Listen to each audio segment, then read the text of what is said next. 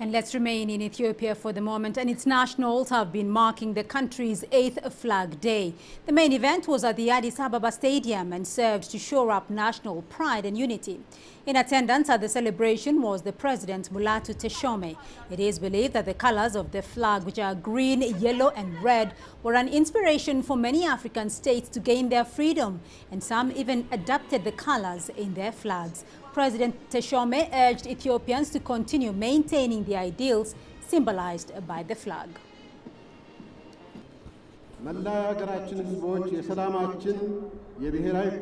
I call on all the people of our country, Ethiopia, to continue the work of fighting poverty and keep the dignity of the flag, which is a symbol of our peace and our democratic unity. Above all, a sign of the result of our hard work, our renaissance.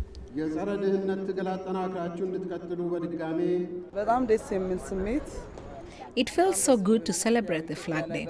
I'm proud that I'm Ethiopian and get to celebrate this day with fellow Ethiopians.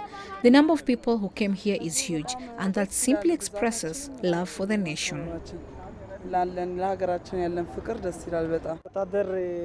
You know, for a soldier like me, it has extraordinary meaning. The celebrations were well organized and exciting.